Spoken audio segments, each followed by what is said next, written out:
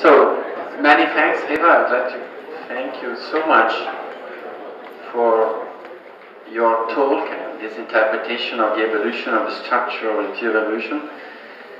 Eva is always challenging and very interesting in her talk. So, I'd like just to add some comments and at the end of my contribution give 2 or 3 questions to you. I'd like to bring again in the stage Jamie Shapiro, because last week I attended an interesting talk proposed by Jamie Shapiro at the European Molecular Biology Organization meeting in Venice. And Shapiro gave a talk titled Rethinking the Impossible in Evolution. And Shapiro said that proposed 7 assumptions, very radical. Not all hereditary transmission occurs from parents to progeny, like in symbiogenesis and other cases. Not all mutations are a result of inevitable replication errors. Not always mutations occur at constant low probabilities over time, because genome change is sensitive to ecology and life history. Viruses infection can induce DNA changes with heritable effects as a subset of all cases of gene horizontal transfers and so on. Mutations can be targeted within the genome. Spontaneous hereditary changes are not localized and limited to those or small effects. And finally, cells can integrate DNA change operations with adaptive needs. And explaining his natural genetic engineering as another force of adaptive innovations, together with natural selection during episode of great major evolutionary changes, he said that we have to understand that genes are just a part of the process, that genes have context, that genes are part of an integrated system of relationships able to produce evolution and change in natural phenomena. So, what I'd like to stress in these assumptions is that in each one of those, you can see that he says not only. So we have a kind of extensions of what is possible in evolution with respect to the modern synthesis interpreted in a neo-Darwinian sense.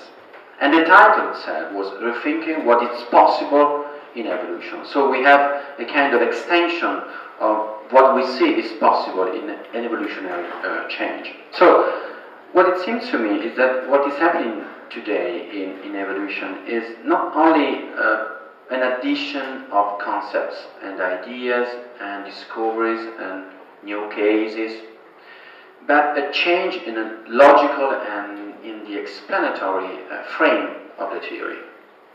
So, for a philosopher of biology, for a philosopher of science, in this case we have different possibilities of evolution of the structure of a theory.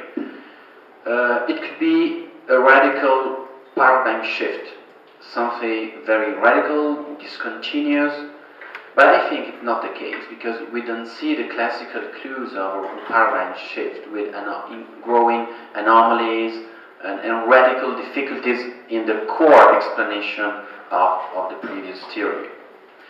On the other side, on the opposite side, it could be just a superficial restyling.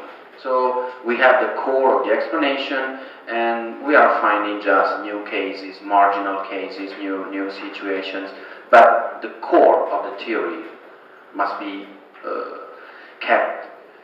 So I think that what is happening today is something in the middle between this opposite situation. We have an extension and a revision and a profound and deep revision of a previous research program with a continuity of theoretical change, but at the same time a new structure, a new emerging structure of the theory. So if this is the frame of what is happening today in evolutionary biology, we could say that we have a process of theoretical incorporation with a transformation of the structure, of the explanatory structure of the theory.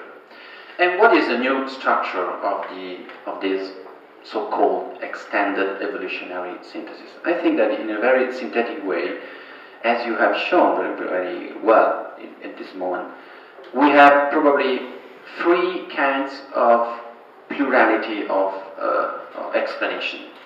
We have an explanatory pluralism about the sources of different inheritable variation, genes, epigenetic variation, environmental influences, deviations, and so on. So, a plurality of sources of inheritable variations. Then we have, in the second sense, a plurality of rates and units and levels of selection and of evolution, in a general sense. And then we have, in the third side, a plurality of forces of evolutionary change. That is, functional pressures, selective pressures, structural constraints, architectural constraints, developmental constraints, and pure historical events. Like in the famous diagram proposed by Steve Jay Gould in The Structure of Evolutionary Theory, when he wrote that the future evolutionary explanation will be inside a triangle with three columns: pure history, functional explanation, and structural explanations. And so, in this sense, I think that it's emerging a new theoretical pluralistic structure of what we will call in the future a new theory of evolution. Again, still Darwinian, maybe not neo-Darwinian in a strict sense, but still Darwinian, because in its core we see a crucial part deriving from the original proposal of Darwin. So my two or three questions for you are very simple and are maybe technically related to this proposal that I'd like to pose to you about this picture, this great picture of the theory of evolution. The first one is related to the fact that when we have a research program and we have a transformation toward a more pluralistic way to explain things in a natural field of explanation, we need a plurality of different patterns of explanation. Natural selection, genetic drift, macroevolutionary patterns, and so on. And I think that relative frequencies in empirical studies matter in this case. So it's important to say in literature, as you have done with your students, if one pattern is more important, more frequent, more diffused in nature than another one. So, because I think it's important to say that, to understand if we are looking to a marginal pattern due to specific situation in evolution, or if you are in front of a crucial pattern, very diffuse in a great frequency. So, relative frequencies of a pattern in empirical studies matter. And I don't know if you agree with that, because you say that, okay, there's 102 cases, that matter, doesn't matter. I think it matters, the frequency, the relative empirical frequency of a pattern. And my question is, for example, which exactly is the place of natural selection with respect to this multiplicity of sources of variations, bottom up? The second question is related again to the relationship between different patterns. An opponent to your view could say, okay, we are seeing a lot of different cases of epigenetic inheritance, but can you show that these patterns of epigenetic inheritance cannot be reduced to a more fundamental pattern like a genetic, as always, variation? Can you demonstrate that this epigenetic inheritance cannot be reduced to a more fundamental, in every case, to a more fundamental pattern of a genetic type? And the third question is more sociological maybe, or political one. Do you see still now a kind of defensive reactions from a strictly neo-Darwinian community inside the field? I think to people like Jerry Coyne or other people. So do you think there's also a problem of different languages inside different evolutionary fields? Because it seems that to me that there's a kind of revival of a very long-standing opposition between population geneticists, and molecular biologists and developmental biology. So it's always the same story, like in the past century, standing again. Thanks again for your talk. So there are three questions, right? What is the role of natural selection? Can we reduce things to genetics? In the end, this is what you're asking. And you know, what about Jerry Coyne et al. And people like that? And or if you want to put it in a more general way, really the conflict that exists between people who are thinking more about evolutionary biology and have been socialized within this framework, and people who are doing molecular work and developmental work, right? So I'll start with the beginning. The role of the natural selection. Well, as I said, I think natural selection is very important. I don't think we can explain the eye, for example. I think cumulative change is absolutely crucial for complex adaptations. I think that you can have big changes, even big adaptive changes, but you will have to fine-tune them during evolution. So I think natural selection is very important, and here I disagree with Jim Shapiro. I think it's more important than he gives it its due. Moreover, I think that the role of selection, the selection principle, is more general than natural selection. We have selection during development, we have selection within cells. So I think that natural selection is a very, very important instance of exploration and selective stabilization processes. So in a way, I think we have to take into consideration selections at different levels in different ways and so on. And this comes to what you say about the units of selection. But also it goes even, it's not just the unit of selection in the sense, what is the target of selection, but what are the processes of selection? What are the processes of exploration, of looking for solutions to novel problems? And how is stabilization happening? I think these are big problems, important problems that we have to address, and they're extending also the notion of selection that we have. But yes, I think natural selection is very important. We can't understand adaptive evolution without it. This is my opinion. Second question, reduction to genetics. Well, a lot of the models that I have been, a lot of the work that is being done and the models that are being done are trying to address exactly this.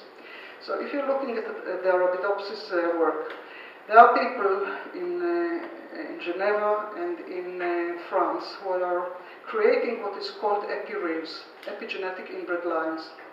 Epigenetic inbred lines, you take a very highly inbred line of some kind, where the genetics are as homogeneous as they can be. They can't ever be completely homogeneous. And what you do is you introduce, you take some individuals of this line and you introduce a mutation in the methylation pathway. As a result of this, you lead to a very big change in methylation. 70% of the methylation is gone. Huge, yeah, right? And you can do it with plants, you can't do it with animals because animals will die, but plants can live with this. And then you segregate this mutation away. So you reduced the methylation, and then you do an F1 with, or you do an F1 by breeding the two of these individuals, or you can breed back with the parent, and you select those that have the wild type allele. And now what you're doing is but still you have a lot of the methylation is changed, and now you can do the methylome of Arabidopsis very easily these days. I think it costs today $2,000 or something like that. So you can do you can sequence it, plus sequence the methylation patterns. And you can look, just like you do with DNA sequence. You can just look at the methylome and see, was it inherited, wasn't it inherited, and for how long. So this has been done. And the results are that about 50% of the loci revert back to the wild type within 5 generations. And another 50% of the loci, I was talking with in Vincent Collot, who is doing this kind of stuff. In the literature, it's published that they are stable for 8 generations. By the time I talked to him, which was in September 2011, it was 14 generations. So it seems, now, you can always say that the one transposable element that jumped somewhere in the genome is responsible for all this. You can do statistics on this, and they did it in his group, and it doesn't seem to work. It just is not correlated. So it seems that you cannot always reduce to genetics. And I think that we have to find better methods, also statistical methods, and what I have shown you here, how to tease apart the epigenetic variance from the genetic variance, is a very crude method, but it gives you an idea. So there are ways of dealing with these things, but I think that we can say with a high level of confidence that there are cases where we can be quite sure that you cannot reduce the epigenetic variation to genetic variation. You just can't do it. It is independent. In the sense, it is of course not independent from DNA, because everything depends on DNA, but it is independent of variations in DNA. It's not dependent on variation of DNA. You can have the same DNA, you can have different epigenetic variations, but they will be inherited and they will be selected. You can have this. So in this sense, you cannot do a reduction. Now, what can we do about coin? I don't know. I really don't know. I mean, I don't read blogs usually, because I don't have time. But I read sometimes people tell me, well, you have to say he said some nasty things about you and Marian and this. I don't know what to say. It seems to me it's rhetorics. I mean, there are facts. There is data. I mean, we are not, something did happen during the last 60 years. So it is true that the mechanisms and introducing these mechanisms, these newly discovered mechanisms and data, they have to be introduced into evolutionary theory. It's part of inheritance. If it's part of inheritance, in some way, it's part of evolution. I mean, even if it's inherited for only 5 generations, it's part of evolution. It will change the dynamics of the population in the same way that maternal effects change the dynamics of population. I mean, you just can't pretend to say that these things don't exist. So I really don't know what to do about these people, and I really think that they are usually not very well informed about the epigenetic literature. I simply think this is part of the problem. I don't know, maybe it's arrogance what I'm saying. But I really don't understand. I just don't understand. I don't know